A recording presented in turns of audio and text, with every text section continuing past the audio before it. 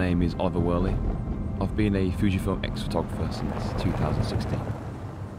I live with my family in the countryside of Switzerland and travel around the world as a landscape photographer.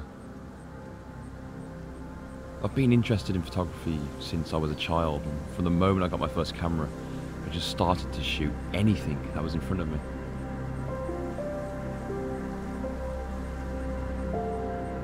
I've always loved the outdoors. As a kid growing up, I spent a lot of time fishing. I find it really peaceful and inspiring. I think this is why I like landscape photography so much. Both are very similar in many ways. You have to plan in advance if you want to do well, and be at your location early, often before anybody is up, hoping you're just going to get that good catch. I've always found it useful to study the weather forecast. Even though it can be very unpredictable, you need to be kind of ready for it. One of the things I love with the GFX 50S is that there is no need at all to carry rain covers, as the camera and the Fuji lenses are completely weatherproof. This is a great advantage for this type of photography, as you need to pack light and move fast. The GFX 50S fits my photography perfectly. The first time I saw it, I was surprised at how compact it was for a medium format camera. It packs amazing resolution and dynamic range for a camera this size, and the detail in the image is very impressive. The light in nature can change very quickly. I've experienced times when the light changed completely within seconds, which means you need to be at the right place at the right time, and you need to be alert, because a few seconds late and you could waste an opportunity that may not repeat itself for the entire day, and just end up going home without a decent photo.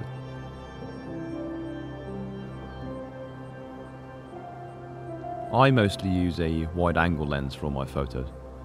20mm or the equivalent on a full frame camera. This just gives me the depth in the picture and adds a sense of dimension. I can stand close to the foreground and still have plenty of room to frame the rest of the picture around it. Being a landscape photographer isn't always easy. There are days when I just struggle to find the right light or place, and I don't even bother taking the camera out of the bag at all. There's just no point shooting something that you aren't going to be happy with, and you've really got to be patient. When I look at photos I've taken, I want to make sure I've captured the exact mood and the best light for the location. And to do this, I have to remain flexible, as the weather and the light are just completely unpredictable.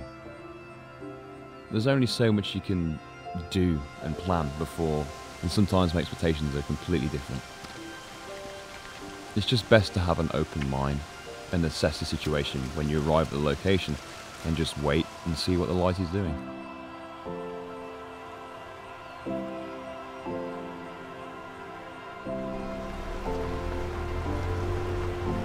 I was first introduced to photography by my father, back when there were only film cameras.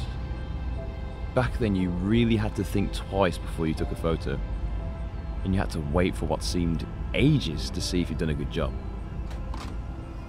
I just remember the anticipation, the excitement when getting the first photos developed. When I got my first digital camera, cost wasn't an issue anymore, and I remember just shooting absolutely anything that was in front of my lens, and just taking thousands of pictures.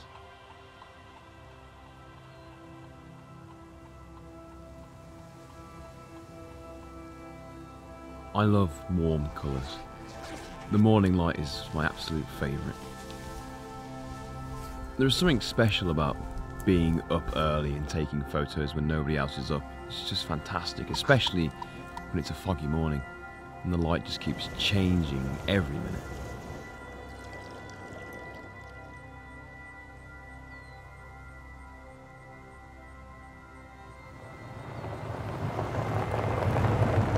With the GFX, you can change the length of exposure up to an hour, which I find very useful, as again, you don't need to carry any extra equipment to do this, and you can travel light.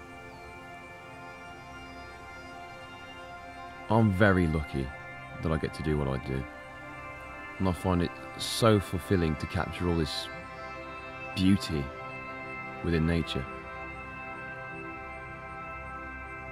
being a landscape photographer makes me very happy.